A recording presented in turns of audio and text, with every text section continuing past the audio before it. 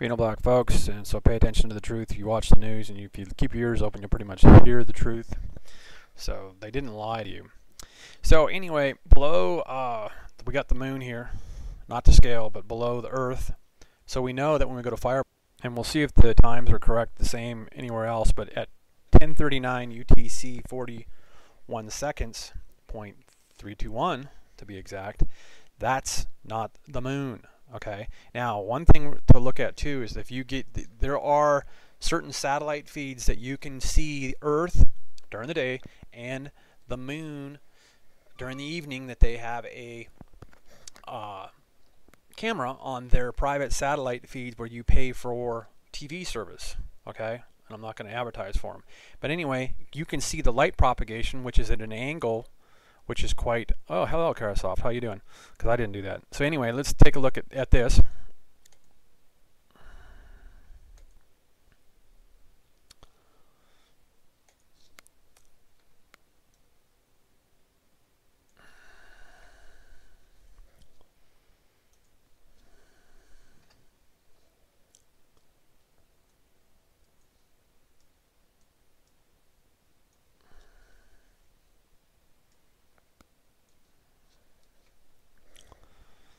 So the moon's that far away from Earth right now. Now we know that most everything is in orbit so that's our stereo play, our orbit right now. So as you see, the quite unusual, as you can even see on the diagram, because it is exact, and it even shows the remnants that are orbit with the moon and that orbit with Earth. Okay, that's Earth. But look at the angle difference of light. Okay, and also I always just bang out the so basically we'll see that should not be the moon. Okay, either that or it's giving us a reflection, and we're not actually, you're not seeing the moon, because you should not see the moon in the location where the moon is at 10:30. And let me blow that up so you see that. And there you can see the clock at 10:39 UTC, and then that's what the diagram also is brought up to.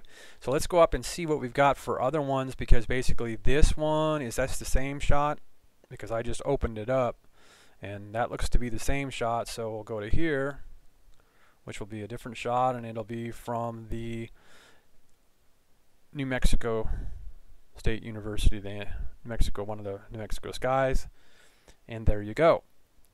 That should not be the moon. Should not be the moon, folks. Okay? Because basically, unless we got more than one moon then right now, which we really shouldn't, but in the future, now, viewing-wise, sooner or later, Orcus, or Orca, because Orcus is, and he says he named it after the island because it's Orcus Island. Well, Orcus Island is Orca because it's a big island, okay? In the area where he knows where he used to go fishing at when he was a kid. Stories. But anyway, Orcus is going to be back around, I think, what was it going to be, 2000, I don't know, whatever. Go back and watch one of my old videos. So anyway, we can blow. So someone sent me a link for a free upload of Snapshot again or something like that, because I'm not going to pay for it. So anyway, because there's other ways of taking pictures. But anyway, take a snapshot and zoom in on that and see what you get.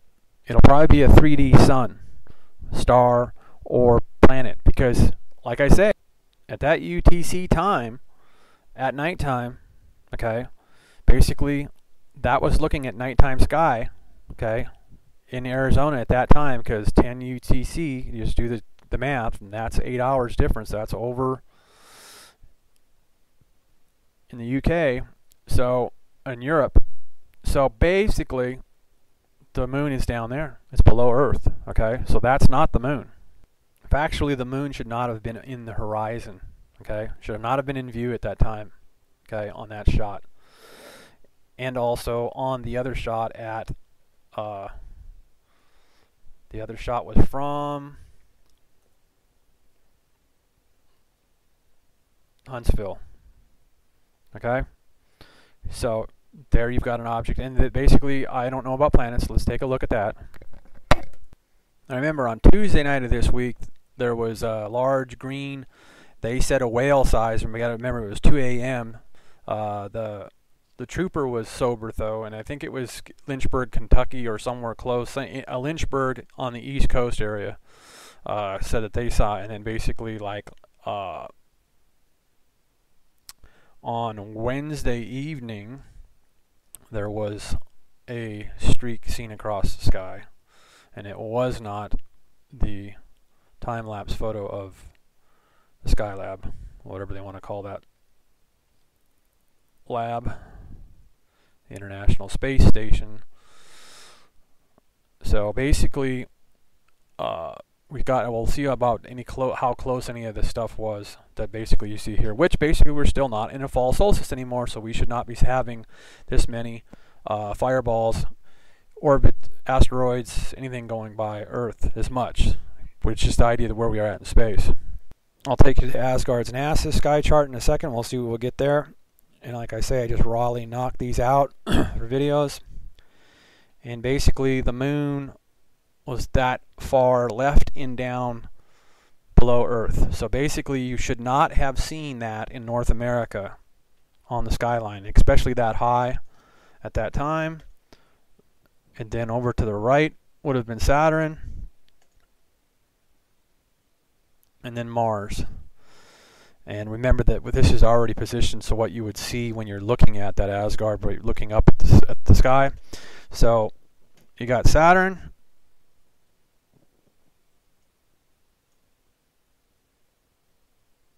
and Mars, okay, and then all these are your constellations out there.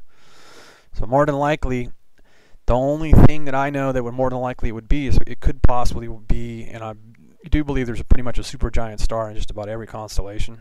Okay, could be like this over here of that constellation. I had a new constellation link too, so I could know them buggers right off the bat. Okay, the second to the last one just before the last one, was 0.568 IU, and the other one up was closer. Should come up closer, being 4 something IU. At least one of these is. It's not that one. That one's farther out. The other one was 5 on the bottom.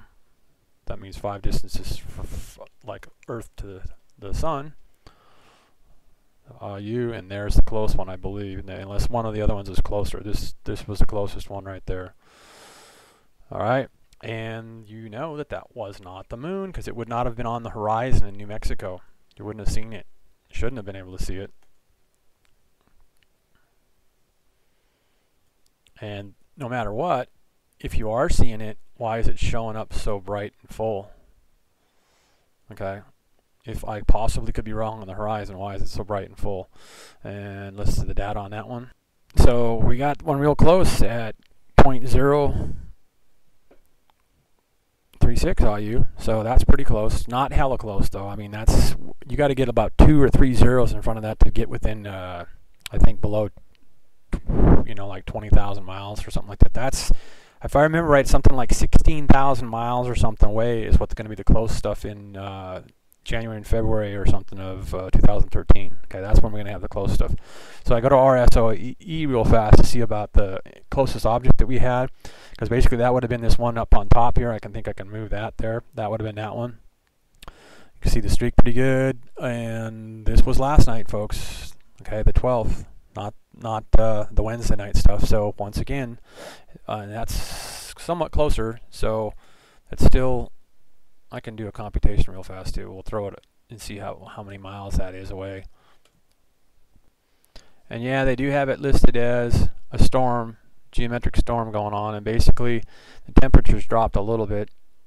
Okay, we've been watching that temperature, and there's what the moon that they're saying it should look like. But remember that you do have tilt on that moon. So there's the latest, and there's your auroral.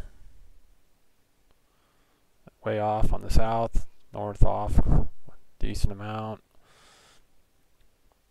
There is a CME, I think, on here. Should be one dropping down here. There it comes. Okay, and I wanted to show the crossface that I missed, I think, earlier today, and lots of roll or activity, either by magnetical, electrical. The scar that we were seeing, very prevalent. I think you know the word I wanted to say there. Anyhow, there's your scars, and here's our crossfades over here on our electrical. Whammo. Yes, folks, electrons is electricity.